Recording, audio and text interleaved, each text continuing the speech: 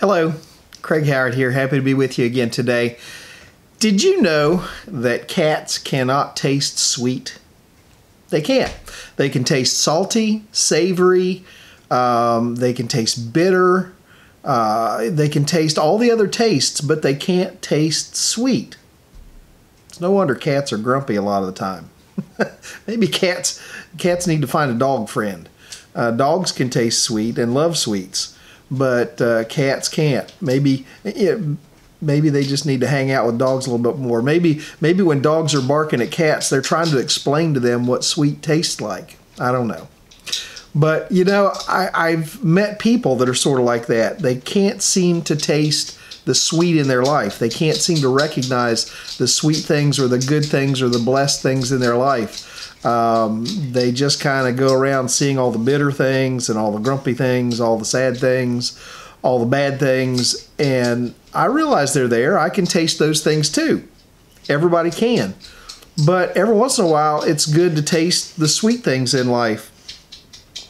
The Bible says, and this was written by Solomon, who wrote the book of Ecclesiastes, and it's a powerful statement. It says, there is nothing better for a person than that he should eat and drink and find enjoyment in his toil. Now that's a little bit of a trick there, but he's not just saying that he should party, but that he should find enjoyment in all that he says, because he goes on to say, this also I saw is from the hand of God. So he said, you know, a lot of the things that we take for granted or a lot of things that we ignore, he said, we just need to recognize that these are also from the hand of God, and that we need to see all of the things in life, as being from the hand of God. The sweet, the sour, the savory, everything is from the hand of God.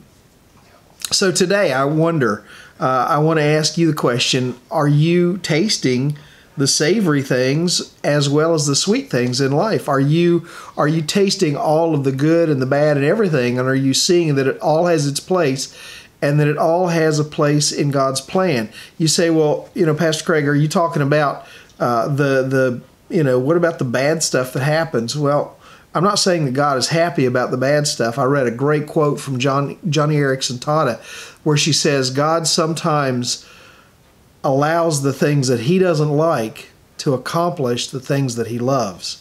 And that's a powerful statement. We have to accept that there's going to be salty and bitter things in our life. But we also have to acknowledge that they're not the only things in our life, and we have to be able to see the sweet things, feel the sweet things, taste the sweet things that God has brought into our life as a blessing. They all are from the hand of God, and we have to be able to look at it. And if you're sort of taste blind to the sweet things that are happening in your life, then maybe you need to get a dog. Maybe you need to get somebody around you to help point out the sweet things and the good things that are happening in your life so you can enjoy those as well. Well, that's my thought for today. It's sort of a short devotional today, but I want to challenge you today. Look around and see the blessings in your life. Look around and see the sweet things in your life, and be a dog to somebody. Help somebody see and taste and experience the sweet things that are going on in their lives as well. I realize bad things happen. They happen in all of our lives. And it's not something we look forward to, and it's not something I'm trying to ignore. And I'm not just saying, everything is pie in the sky and everything is wonderful. That's not the case. I know that. But I recognize, too, that we need to see it all. Not just, we can't be blind. We can't be blinded by the bad things in our life to the good things that are also in our life. Well, my time is gone. Well, my hair is really a mess today, isn't it? Oh, well. You just got to put up with me. This is all I got to work with, so you got to put up with it. You have a great day today. I just will pray that God has a wonderful blessing in store for you today and that you'll be able to taste it. God bless you. Bye.